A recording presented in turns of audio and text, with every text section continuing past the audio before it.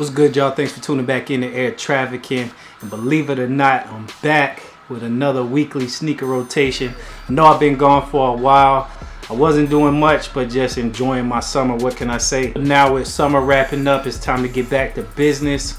Got tons of pickup videos to bring you, as well as the infamous full sneaker collection video that I promised you all at the beginning of this year. Without further ado, let's go ahead and get into this rotation. So for Monday, I pulled out a sneaker rotation first.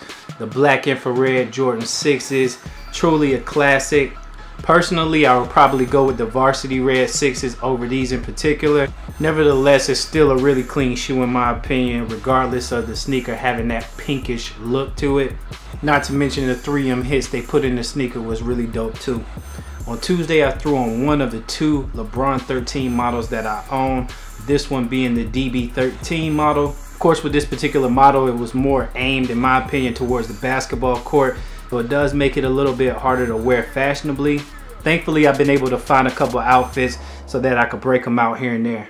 For Wednesday, I pulled out one of my favorite releases from this year, the All-Star Game foams, or the Northern Light foams, whichever you want to call them. I really like the uniqueness of the shoe. The colorway is pretty dope in my opinion. I love the durability of this sneaker, and I'm definitely feeling the 3M hits that they put on the tongue and on the pull tab. Thursday, I pulled out the Black Jordan 1 Pinnacle. If it wasn't the dope scaled pattern of the upper that sold me on these kicks, then it was definitely the gold accents. I feel like it is really clean. All of the accents are 24 karat gold plated, which is why I packed a hefty price tag. If I could change one thing about the shoe, you guys probably already know, would be the white outsole. But for the quality that I got in this sneaker, I'm willing to overlook it. Friday, I pulled out the Jordan 1 Chicago. Probably my favorite colorway of the Jordan 1 to date. I really like the quality on these, and over the last 2 months, I have been wearing these all the time. This sneaker is probably tied with the Flu Game 12 for the most wears this summer in total. And I'm not gonna lie, it's only because I know I have another pair in the vault. So at this point, I'm not really worried about beating them up too bad. The Chicago 1, in my opinion, was the first time that we actually got a quality Jordan 1 product. And although we've had a handful of other Jordan 1s released with nicer leather material, I still feel like the colorway puts it at #1 on my list. For Saturday, I pulled out the Jordan 7 Marvin the Martian, which in my honest opinion, I feel like it was a decent sneaker. I definitely kind of regret paying retail for it, especially with it hitting so many different outlets.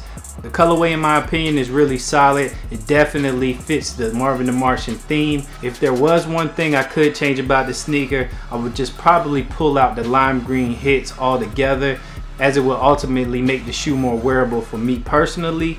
But on the other hand, that lime green is kind of what distinguishes the shoe as being related to Marvin the Martian. On Sunday, I pulled out the Jordan 13 Birmingham Baron, or what I call the hologram 13s. Sneaker that I originally passed up on, but had to go back and grab it, and I'm glad I did. I really like that prism-like effect that they have on the upper, as well as how wearable the colorway is in itself. I kind of wish that they didn't put that Gamma Blue Jumpman on the tongue, but as I was saying with the Marvin the Martian, that color kind of ties back to the Birmingham Baron, so I could see why they went with it. Not to mention, when I feel like it's out of place, I could just drop my jeans over the tongue. Alright guys, well that wraps up week number 25 of my weekly sneaker rotation.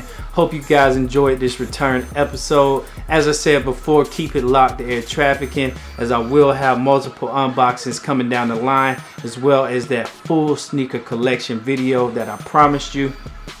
Be sure to follow me on Instagram, Twitter, and Snapchat, and the name you see down in the bottom right hand corner. And keep it locked to Air Trafficking for more weekly sneaker rotations just like this one. Until next time, I'm taking off.